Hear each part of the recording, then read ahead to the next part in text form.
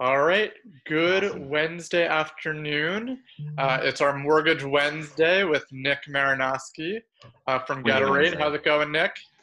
Very good. And just to make a correction, it's winning Wednesday. Winning Wednesday, yes. That's how we do it. That We is how we win. do. Winning Wednesday, and it's funny too because we've talked about this on a couple of calls, like not just with you, but with other people as well. Like just maintaining a routine, I think, is really been very valuable right now because Yeah. if I didn't have these calls with you, with John, with Shane, Mary Beth and I are doing daily 11 o'clock calls, I think it would feel a lot less structured, and I feel like I'd be a lot less productive. So I think I don't know if you're experiencing that, but it's nice to have these kind of a little bit of a new normal routine. Yeah. Yeah. No, I agree. It keeps us in touch with everyone. It keeps us close to the ground. I always thought that, my biggest advantage, being partner of a mortgage company is to be very close to the street, to the agents, to the concerns of everyone, and then understanding the whole process through Yeah, kind of keeps us all in check and the best at our game here. And yeah, this has been great because if I didn't talk to you once a week, yeah, I or see your face like that, that it wouldn't be as many people that yeah. I get in touch with. Yeah, well, yeah, because you're like me on our own, so Yeah, it's at least on a professional, at least on a professional, like so, like I talk to a lot of clients, and that's terrific. But honing in on that professional togetherness, is really what I think starts to move the needle and set us apart and go forward. for sure. And I think you can talk about current rates or anything that you're seeing today or this week. But I know on a lot of the calls, even with agents, we are seeing a huge demand for buyers. In the buyers Yeah. world, we need more sellers to start listing properties, but the buyers are getting back into the market. Yeah, so I'm going to just explain to you, how this has been really working for us or how people work with Getorate. So currently on my team, there's me, there's Glenn Kersinger, who before this lockdown, did an awesome, meet. I brought him to the office. He's a 25-year veteran, and then I have Ileana Mejia, who has like some real estate experience, has access to MLS, can really help with a lot of buyers. So what I've been doing is if anyone is referred to me, I tend to email or call that buyer first, or I have someone from my team reach out immediately, and then we're all together put on in our CRM and updated on that file all the way through. And so the two things that I can say is that some buyers would want to, hey Mary Beth, how you doing? I just Uh, zoomed right in. we zoomed right in. Sorry, Some I was on buyer, the call. yeah. And so what's been really great is that, I never really met too many buyers face to face. So this is like kind of like an easy transition. But what we've been able to do is say, hey, if you have an idea of what you're qualifying for, use our digital mortgage application and get it done in 10 minutes on your own time. And then I'll call you, or then we'll reach out to show you how it looks. Or I say, hey, let's schedule a meeting, and that meeting can either be a phone call or Zoom. So we've done buyer consultations like this with me, the buyer, and maybe one of my colleagues, as kind of like a that you're in good hands, and that you have essentially you have a specific person that you're assigned to, but you have a whole team behind you. And then we get back to the agent with here's the pre-approval, and we send it out to them, or send it out to the client, copying the agent. And it's been really smooth and easy because it's always been our process to do it this way. So we haven't missed a beat. There are tons of buyers in this market. This is like I'm starting to say it's like a tale of two cities, right? It's the best of times, the worst of times. You have all this unemployment and obviously this pandemic, but at the same time you have record low interest rates and buyers that just won't quit. Like they just are coming out. So it's like, you know, Relentless. so which way do you want to look at it? So you could look at it like, look, this is an opportunity and this is the best of times. If you look at these two things, like that's extraordinary. And then you have, the worst of times where you have like some unemployment, and the fact like, it might be a little bit more difficult to get the listings. But I think we just keep going with this thing, like saying like, look, the buyers are here.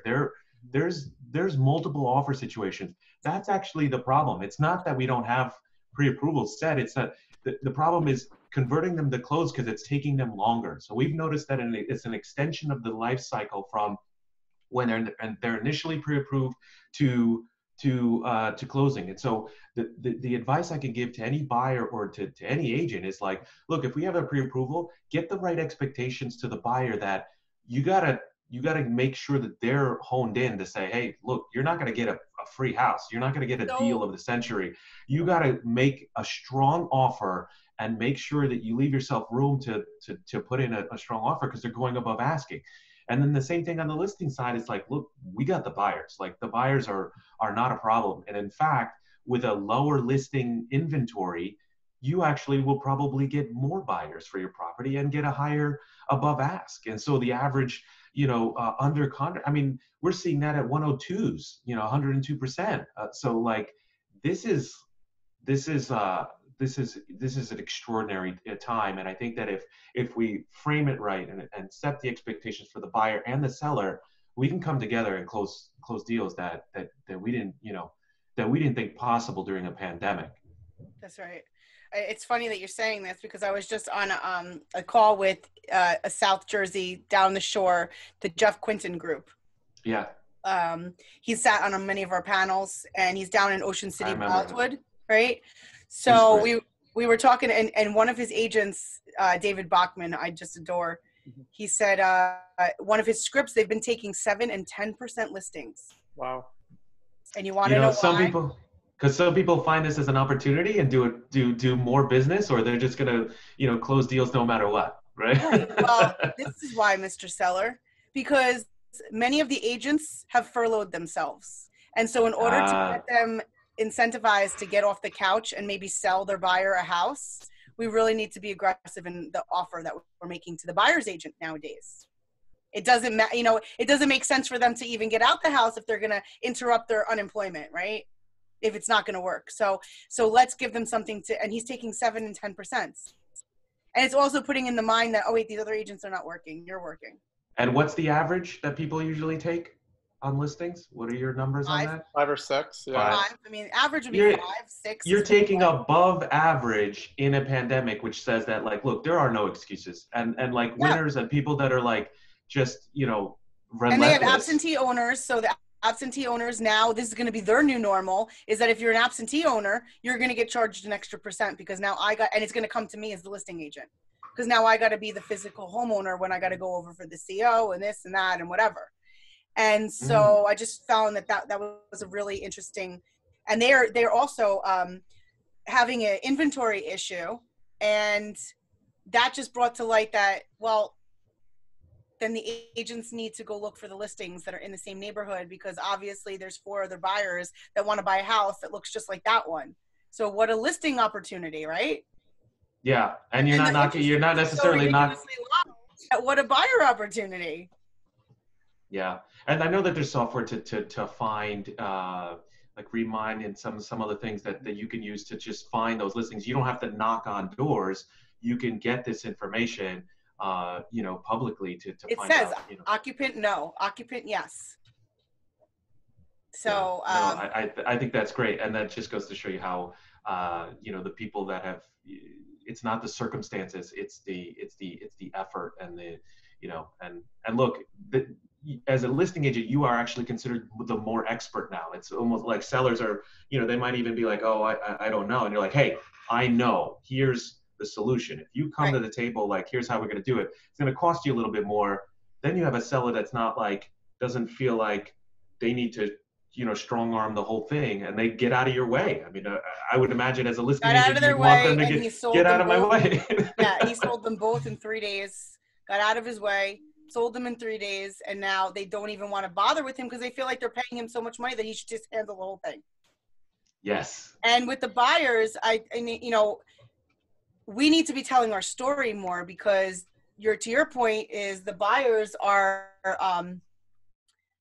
one of the agents was talking about how these buyers still think that they can come to the table and put a 20% off asking price offer. And I said, well, then we're not telling our story loud enough. We're allowing somebody Correct. else, like the news, to tell our story, because real estate is local. And while that Barrier Island market is hot, there's a mainland market that might not be hot. There's a Passaic County market that's hot, but there's like a northern Passaic that might not be hot, you know? Yeah. So we also have to go super local, and you're touching a whole bunch of markets because you're licensed in New Jersey. And it just might be wise that we just tell our story a little bit more in what we're seeing, because we are in the thick of it. And how do we do that? Do we do it with marketing? Do we do it with video? And so I think that was an aha for me is, are we doing it at its best, or could we do a little something extra to make sure that we are the mind share, so that we are the market share as this is lifting? Now, the best agents that I work with are very, very clear with the buyers on the right expectations. Like, look, we'll check off as many boxes as you want, but understand that this is the market that we're in, and it's not, 10% below asking. It's 2% above asking. So it's and some buyers are going to have to. I mean, I'm sure you see it too, right? Some buyers have to lose a few from not listening. And then they get like conditioned that like, oh, okay, so what you were saying is actually happening. And it's true. It's true. They don't believe you. They don't believe you at first. Well, they just think that you're taking. They go, well, I mean, I myself would probably be the same way, but like, can't we just try it? And then when I find out that it's not working, then I would probably. Yeah, and they definitely don't believe the mortgage guy if I tell them. They'll just be like, listen, guy. You're stealing all their money. But the great thing is that even in this, like, we have the benefit of then we just gave them lower rates. Like for loan amounts below 510,000, we had 3%.